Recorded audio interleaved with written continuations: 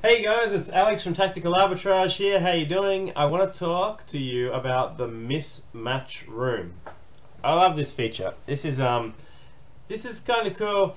I've gone over mismatches before, but I always get emails saying, "Oh, how come there's a mismatch here and a mismatch there?" Well, okay, so it works like this. When the sorry, I have a cold, almost gone, but it still occasionally repeats on me.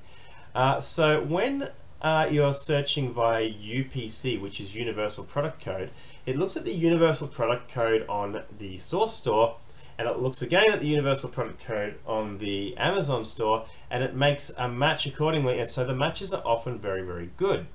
Now, when a match uses the title feature, then it looks at the, it's very close to actually just pasting that title into Amazon and then picking the first product on the list, which is often extremely good. There's more algorithms involved than that though, and we do it through the API, not through the search feature of Amazon. But we do find that there's more mismatches in these cases. Sometimes though, the title is perfect and so close to Amazon that a website may as well be UPC because just match after match after match.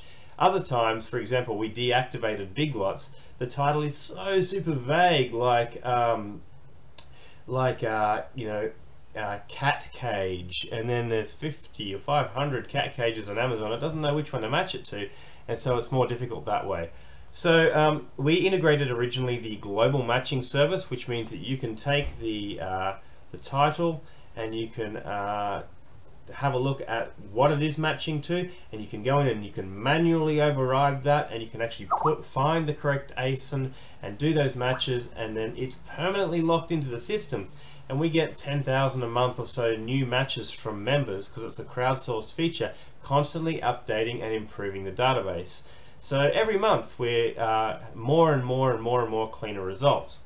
However, sometimes people set things like their filters to be super strict. If you put in there a return on investment of say 80%, and then the software encounters a mismatch, sometimes the mismatches will have like wildly different prices, and so therefore it'll show you if there's a mismatch, sort of like 185% or something like that. So I think my wife's knocking at the front door, so I'm going to have to pause this quickly and go and sort that out, and I'll come back and continue my train of thought. Okay, all good. So the Mismatch Room is what we integrated to deal with this situation. Now it's tantamount to sweeping products under the rug that you do not feel like matching then and there at that exact moment. So let me do a search and try and find some mismatches to add to the Mismatch Room. Okay, so I'll do 5 pages on target, and we'll look for a mismatch so I can show you how this works. I've made it difficult on myself actually because target is a UPC site, so I'm not going to see a lot of mismatches, but I'll see if something pops up.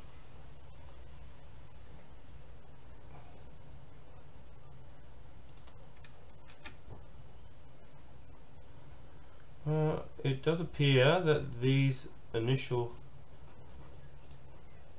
products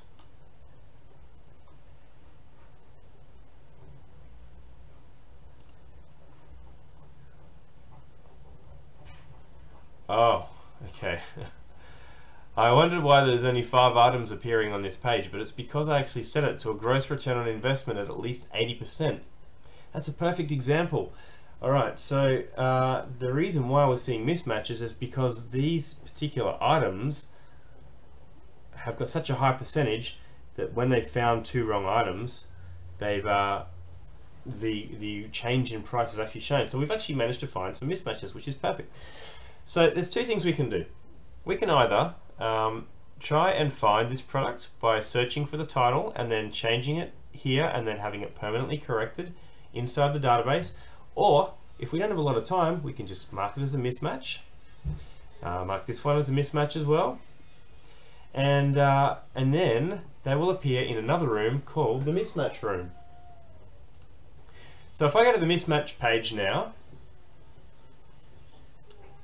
you'll see all the items that everybody has decided to put into the too hard basket. I can't be bothered to fix this right now. So if I go to say target,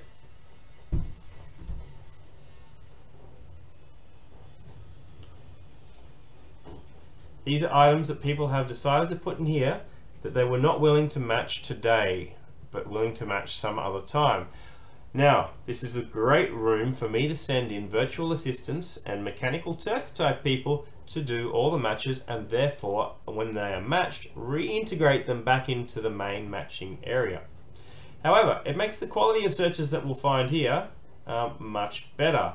So it's going to hide these mismatches from all future searches.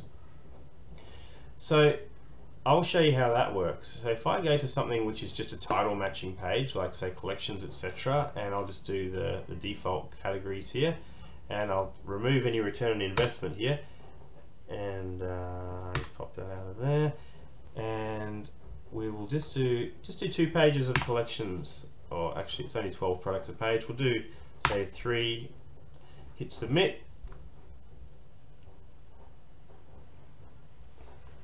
And I've got my cache set to 5 days, so I can tell that possibly not many people have been here for a while. There's 1 product there in cache. Yeah, don't discount collections, etc., etc., guys. So it looks like the cleanup crew has been through here before me already, because I am only seeing matches. Aha, here's a mismatch. So I can mark it as a mismatch, and then later on go into the mismatch room and find that product, and or have somebody find that product and match it.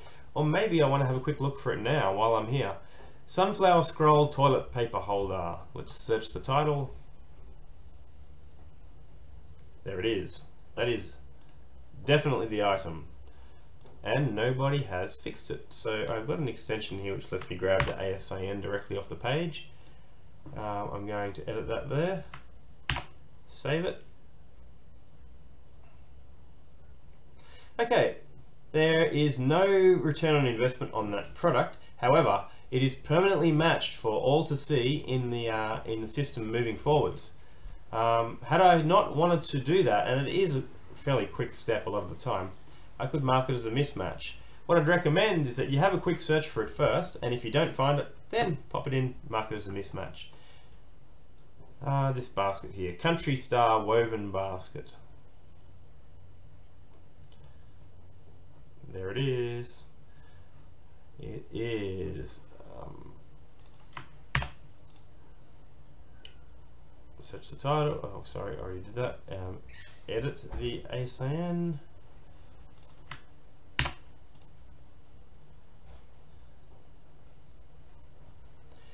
There is no profit in that either, and the rank is pretty much nothing. Okay, the next page here. But as you can see, using a couple of features such as global matching and the mismatch room, then items are getting cleaned up all the time, and searches are getting better and better and better. What I will do now is show you an example of a mismatch page. I'm going to delete all the old data. I'll go the other collections, etc., and I'll do just page 1 to 3 again, and I'll submit that. Somebody's been here recently, I can tell. Now I'll go view the data. And I'm looking for a mismatch this time on purpose. I want to not fix it as well. This one's hidden its image from me.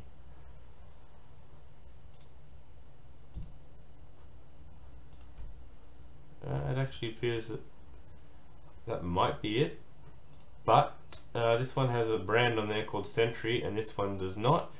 So here's what I want to show you. I marked that as a mismatch. Alright, now I'll come out of here and I'll delete the data. I'm going to do the exact same scan, just one page, that's all that's required. Submit.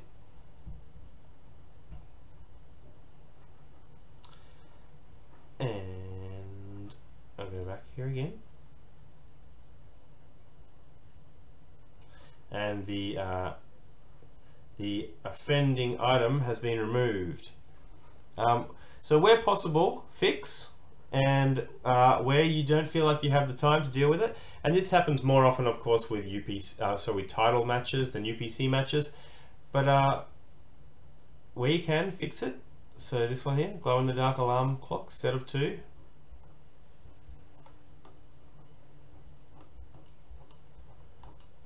Oh, I'm not seeing it there. I will just do a quick Google search of the image.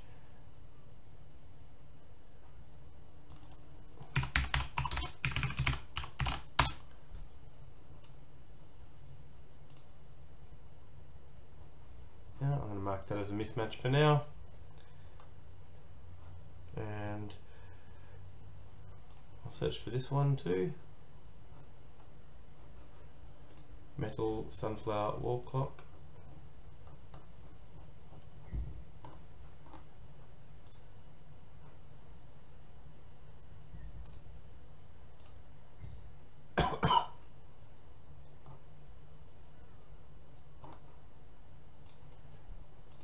Okay, so I'm going to mark this one as a mismatch as well. Okay, so everything that's showing on this page to you and to whoever searches it has only seeing the matched items now, and the mismatches are sitting there ready for us to fix, and we'll be sending in an army at some point. You can go and match them yourself, and those matches will be credited towards your monthly tally. On the frequently asked questions at the bottom of the page, we always have what the rebates are. That should say August actually, but the August payout rebate and prizes below. If you make 100 matches for the month, you'll get $10 directly deposited back into your PayPal account for the month. This month, first place winner is way ahead. I don't think there's any catching her, and she will get $20 a month off for the life of her membership every month moving forwards. Second place will be $10 a month off, and third place $5 a month off. Both those are all neck and neck, and anybody can win those at the moment. You'd have to put a real effort in to catch first place. I'll tell you what, she is hundreds ahead. Anyway, this is where we were at with the mismatch page. It is a fun page that cleans up the dirt and allows us to go and polish that up and put it back in, making even more matches. Or you can go and play yourself in the mismatch room and make some matches yourself. Alright, thank you. I'm Alex, and I hope you enjoyed this tutorial on the mismatch page. Ask me any questions you want in Facebook.